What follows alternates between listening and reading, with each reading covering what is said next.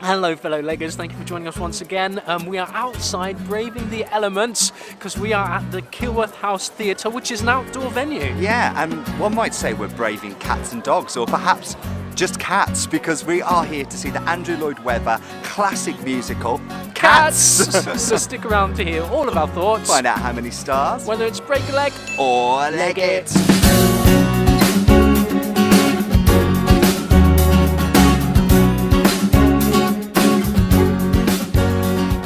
We've been here once before. We came to see Guys and Dolls. Well last done, year, well the remembered. musical. Like, the Philodex of things that we've seen, it was Guys and Dolls. We really enjoyed it. We did, absolutely. We loved specifically the choreography, which is Yeah. kind of one of the reasons we're back again. Absolutely, because the choreographer and director for Cats here at Kilworth is the wonderful Nick Winston. Nick did Guys and Dolls, he also did Rock of Ages and Club Tropicana. He's done and some the great highlight stuff. of all of those shows is his choreography. Yeah. It's been radically reimagined, but let's get on to that after I tell you a little bit about Cats if you don't know about cats. Okay. I mean, everyone's a cat. Are you a cat person or a dog person? Let us know down below. But anyway, Controversial. It's a sung-through musical composed by Andrew Lloyd Webber and based on the 1939 poetry book Old Possum's Book of Practical Cats by T.S. Eliot. Okay. Now, it tells the story of strap in, guys, because this is story. This story. There's a story in there. It tells the story of a tribe of cats called the Jellicles and the night of the Jellicle choice, which decides which cat will ascend to the Heaviside Layer, presumably their version of Nirvana, and come back to a new life. Basically, It's a reaping ceremony for a weird, bizarre cat cult. It does sound like a cat cult. When you start to look into it, it's really weird. It's isn't an it? acid trip of a show, guys. They're all saying, choose me, I want to die, yeah. I want to die, Take me. Take me. It's an audition. It's a bit horror-ish. It's an audition to be killed. To be sacrificed. Yeah. Anyway. I mean, let's try and get over that. Now, from my experience of it, it's all about the talent of the cast, the dancing and the singing. Well, I want to give you a bit more of over the story. A factoid. We'll come on to the cast. But A when factoid. pitching for investment, Andrew Lloyd Webber found it really difficult to secure the funds based on the premise. I wonder why. And the way it challenged traditional musical theatre storytelling. But he went on to prove those people wrong, and Cats went on to become one of the largest grossing and longest running musicals of all time, grossing billions of pounds. I tell you, who's laughing Billions now? of pounds. Now, the original West End production opened in 1981 at the New London Theatre, running for 21 years, produced by Cameron Mackintosh, directed by Sir Trevor Nunn, and choreographed by the late, great Gillian Lynn, whose choreography itself went on to become legendary in its own right. This production, however, has been directed and choreographed by Nick Winston and is sort of a retelling of the story, placing the action in a London Underground station cum bomb shelter at the heights of the World War II Blitz in 1939, which is when the original story was written. Okay, I see what they're doing here. Okay. Now, Nick has assembled a fantastic cast for this, As he always including does. Emma Hatton as Grizabella. She's a former star of Wicked in the West End. Brilliant. Jeremy Seacombe is playing Old Deuteronomy, and Jeremy's no stranger to the works of Andrew Lloyd Webber, having been part of the ensemble in the film 25th anniversary production of Phantom of the Opera. Okay. He's also appeared in the West End in Les Mis. Okay. And Oliver Ormson, the wonderful Ollie's our friend in it. Ollie. Hello, Ollie. He's taken on the role of Rum Tum Tugger. We saw him in pantomime at the Wolverhampton Grand Sleeping Beauty, and we've got an interview with him. He's a lovely guy. Up there. Yep. I mean, it's Andrew Lloyd Webber, so it's going to be 2 hours and something, including interval, isn't it? Because that's what they all are, right? I'm looking forward to seeing all the choreography, seeing this new imagining of it, because, like I say, it's not been done in a new way. A lot of things can become quite tiring. You've seen them over and over again, surely. It's nice to see a fresh new take with fresh new blood. So stick around for our 30-second interval. And to the end, hear our thoughts and find out how many stars. It is the interval, leggers. There was a bit of an awkward moment where the audience wasn't sure. Was the interval ever going to come? Is No it the one interval? quite knew. A lot of stillness, but it is here, which means it is time for the break a leggers. 30-second interval breakdown. Go! What do you think so far? I'm thinking there's a lot of wasps around because we're outdoors. There's one just flew past, star cameo. I am absolutely loving it. The choreography is stunning. I am breathtaken by the ability of this cast. The music is soaring. The lyrics are questionable, but I'm having a good time. What about you? I think it's an absolute showcase for the cast, the choreography to match. There is no story. We know this already, but it's nice to see it done in a different way. I'm loving the 1939 feel to the set and the choreography. It's great. Well, I've had about all the pussy I can take, to be honest with you. I can't say that, can I? That's for the outtakes. You've just right? said it. No, I don't. It's staying in. Is it staying in? It's staying in, But as you can see, fellow leggers. we've come to the end of Cats here at Kilworth House. This is your first outing. Well, I mean, I've seen the video version, you know, like the 1990s As in VHS, the pro kind of shotty pro one shot that slash they did part movie, part stage. John Partridge is in it. Yeah. It's beautiful, but that's all I've seen. That's my whole experience of Cats, other than knowing a lot of the songs, because they are quite standard. They've been out there for a long time. Like all the Lloyd Webbers. Memory and what's the one I really like? The songs go on and on. Mr. Mistoffelees. Mr. Mistoffelees goes on and on. Skimbleshanks the Railway Cat is a great one as well. I love Macavity's in there as well. Good. The Jellicle Ball. Yeah. Iconic themes and songs. Yeah, and it's nice. Are these meaning anything to you, or do they just go? I mean, they happened. Okay, that's what right you're saying. But I mean, I quite liked. I did miss the, you know, the Jellicle Ball, and it's Jellicle Cats, and it's just this for like half an hour. Yes, in the original with choreography. the arms. That's the thing. That's the. Love that. I was thinking that's the thing with redoing something. It. Yeah, I'm still going. That's the thing with redoing something. There's iconic moments that you miss, I think. As I said, and it ran so long in the new London Theatre that there's just certain moves and certain things that happen. As I said in the opening, the Gillian Lynn choreography became synonymous with the show. Like, did, if you and thought it about does. Cats, you didn't just think about the music, you thought about those moves. Absolutely. But what I've got to say is that Nick Winston has managed to really demonstrate his understanding and his range here. So much. There is so much in it. Everything from tap to ballet to more modern techniques, it's all here, and Nick is an absolute master at what he does. Like, if I had my ideal show and I was going to piece together certain elements, I would always want him for choreography. I wouldn't want anyone else. Yes, and it is a choreographer's dream show, and I imagine a nightmare show because there's so much in it. It's danced throughout. Yeah, it's like sung, it it's is as a sang through choreographer and danced through. What's that in my hand? I imagine you want to be really challenged. There's a lot of stuff going on, guys. It's the so much in the show, so much in the choreography, summer, so much in your hair. Like, it is tipping it down. Yeah, it's and tipping it down. The great thing about Kilworth House is it is undercover. Yes, so the show isn't going to stop. It's bringing the indoors outdoors, isn't it? Yeah. So even when it's raining, you know, you're safe. Yeah, you are absolutely safe. Okay, so let's move on. That's kind of the general feel of the show. Yeah. So now, I loved the be led by you. concept. Okay. The 1939 Blitz era was, do you know what? It was a simple kind of downtrodden time, but it came along with its own sort of glamour and mystery, and the air of that was perfectly sort of amplified by the setting, by the set, and by the costume. My God, was the costume not outstanding? It's in almost fact, as if Break a Leggers Award 2019 for set and costume by Philip Whitcomb.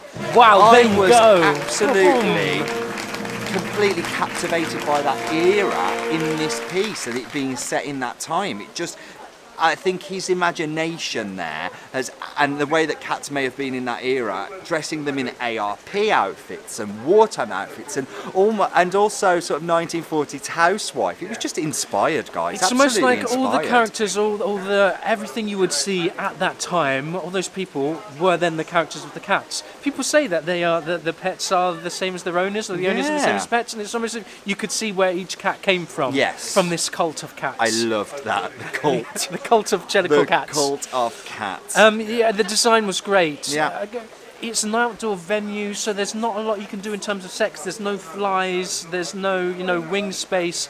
So you've got to be really instrumental, I think, and thought through what you can do to use the space. So I agree with that nomination. Genius, absolutely genius. And it's the year that T.S. Eliot wrote them as well, 1939, right? Yeah, and can we just say T.S. Eliot's original poems they're up, guys. They're an absolute, what is going on? It is an absolute acid trip. I mean, surely this was an era where everyone was on opium or something, because I haven't got a clue. The lyrics are questionable at best, but the music soars. I'm not sure who was who was the highest. Whether it's T.S. Eliot when writing it, or was Andrew Lloyd Webber in saying, I can put music to this, and let's make a musical. I mean, I'm not sure which mind has to be more distorted. Clearly don't like saying no to Andrew Lloyd Webber, because the only person that wanted Stephen Ward the musical was him, and he made it happen. And I feel like the same with Cats. Like, he'd read it when clearly drunk or on something. But he believed in it. And he believed in it. And he went, I'm going to make this happen. And, you know, you've got to give him his dues. He did. He made it happen. And it stood the test of time. So, in that respect, I respect the guy. Respect him. Okay, what else do you want to talk about in terms of production? I want to talk about, just expand on the music. Okay, well... in terms of a score, in terms of isolated that's where we are. music... It's like, well, it's difficult to put it away because it's iconic. I've known it since I was a young man. It was the first show that I saw, so I know these songs inside out.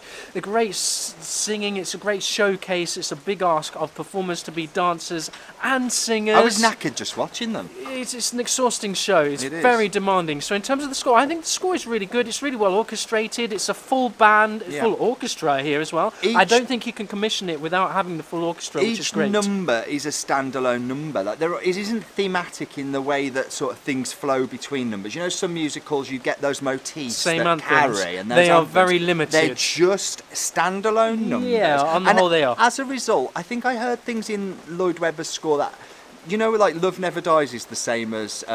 you just hear the same thing from the same composer as aspects sometimes. of Love, as Beautiful Game. It's all the same motifs. But anyway. But in this, I heard things that I haven't typically heard from Lloyd Webber. Which was nice, because I find him a bit samey, guys. I mean, don't at me, but I find him a bit samey. Okay, Let's move on to the cast. The cast were great. The cast were great? Is that as far as you want to go? Talented. Well, where would you go? I think the cast were outstanding. Okay, the cast were outstanding. Were phenomenal. The cast were phenomenal. Yeah, you've got to be for this show.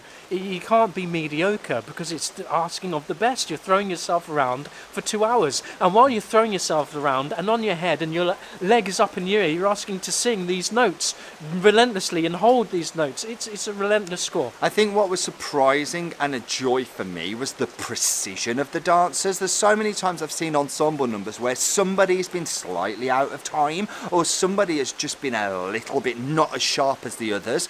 I would hate to work for Nick Winston because he is clearly a director, choreographer that drives his cast. He says, you want a Maserati, you want a Ferrari, you better work, bitch. And he makes them earn their bloody money, and they aren't phoning this in, even several weeks into the run. Okay, no, they're not phoning it in, they're giving them a role. However, I have found it more drilled in and more precise in past Nick Winston shows. Interesting. I put that down to this being more about individuality of characters.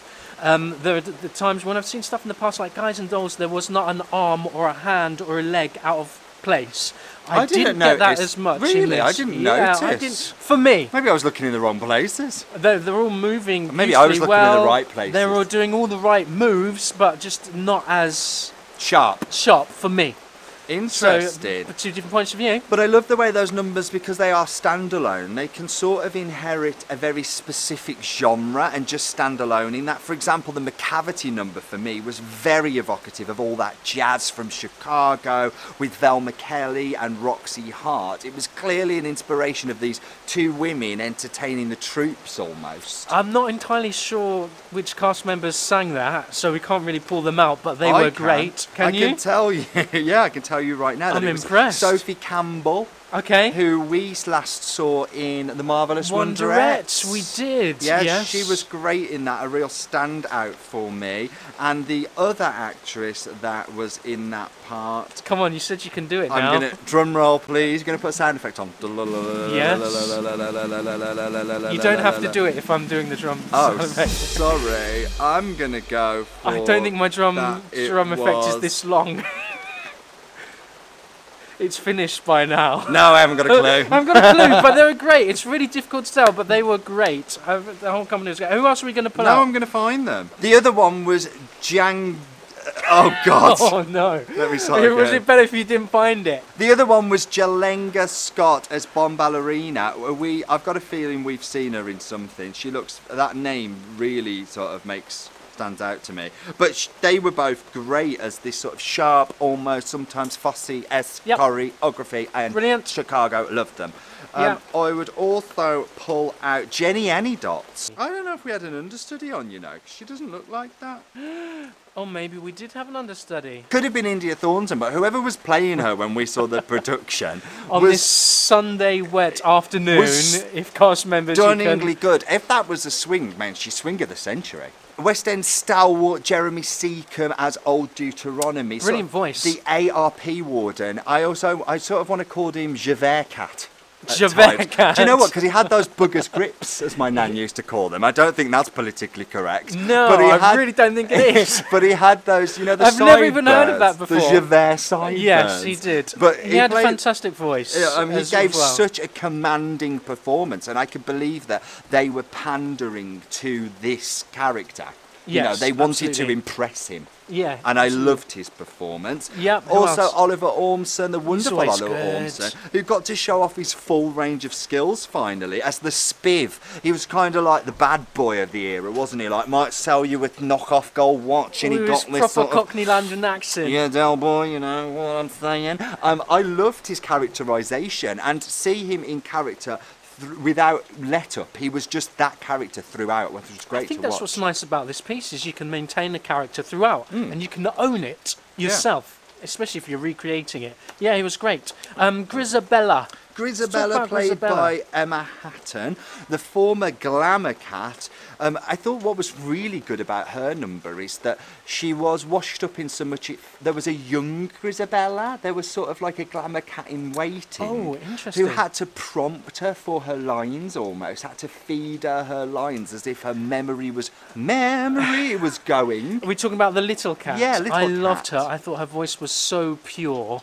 Like, I could listen to her. It's always that part that is the pure voice, and then you get the main Grizabella come out and soar out the number. But the little Grizabella, the little cat who sang those lines, was great, and the big Grizabella was great as well. It's such an iconic song. It's got to be Emma's on the nail. Real belter, isn't she? She's absolute. You can see why she's played Elphaba in the West End, because those notes are just. She's so in control of what she gives. And it's such an isolating part because you don't do much. You're only on for moments, on and off, and that's it. So I guess that's quite a rewarding part, maybe. I mean, I don't know. Like I say, working for Nick, who puts you through your paces, it'd be nice to have some time off. All the stuff is good, like Munga Jerry and Rumpel Teaser. The duet number was great as well, although controversial. I'd like to know your thoughts, because there's two different versions of that. There's the version that's out there now, but there's the original London soundtrack. I'm still a fan of the original. Is this different then? Is this more of a rap? They changed it a while. It was you have to listen to the soundtrack, but there's two very distinct versions. Do you mean the cast recording? Yes, let's not get into the cast recording, and then the version that's been out for a while. It's changed for a while. I like the original. Just saying. However, performed really, really well. Lots of. Again, Magical Mr. Mistoffelees. I mean, he must have done about 100 revolutions in that number in terms of turning, spinning off, going over there and doing more turns, and then doing jumps and turns, and then legs out and turns. Like, great, and so in control and very precise. Didn't stand still though, did he? Doing all that turning.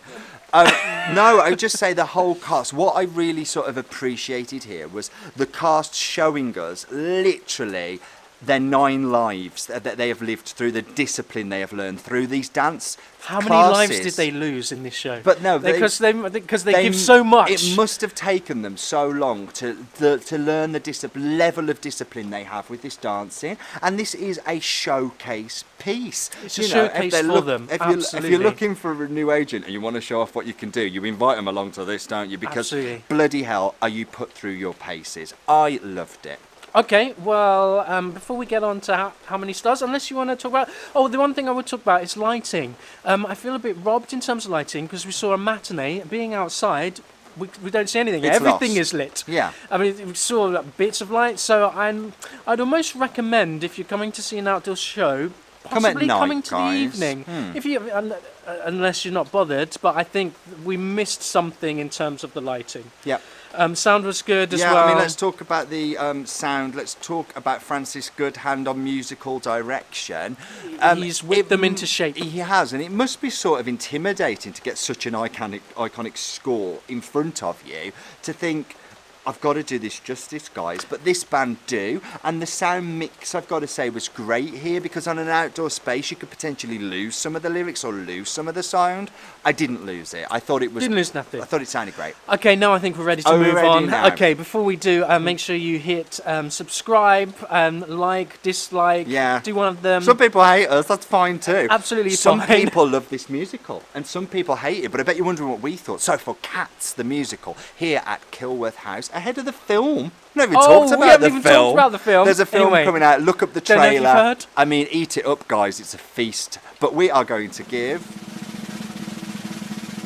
4 stars for this piece. Yeah, do you know what? It's a really strong interpretation. It's going to challenge you if you're a fan of that original iconic staging. But I think you're going to see it through a whole different set of eyes. The concept is strong. The design is amazing. Apart from the poster. The cast. Yeah, I mean the poster is. Don't look at the poster and think it's Amdram. I'm really that's what sorry, it does guys, look but like. work needs to be done on the poster. Absolutely. Love Kilworth House. Too late. Love the work you're doing. It's too late to fix that now. But like I say, to see this cast at the prime of many of their careers, they aren't very diverse, which is a real shame. There's wow! Every cat is. What happened there? Every cat is white, guys. Every cat is white. I mean, when you know, in terms of representation, you're losing points here. We've given the stars, so we can't put it back. But the whole thing about look and not look is a black cat crossing your path. Well, there's no risk of that here because there ain't no black cats crossing your path in this show because they are milky white, which is a real shame, really. Losing diversity points. Losing diversity points, but as an enjoyable evening, do come at night out. I think it was great. Yes, showcase of talent, no story whatsoever. I've got more respect for it now. Great songs, great performances, but hey, that's just what I think. Just what I think. What do you think? Let us know down below. We're the Break-A-Leggers. And we'll catch you again soon. Bye.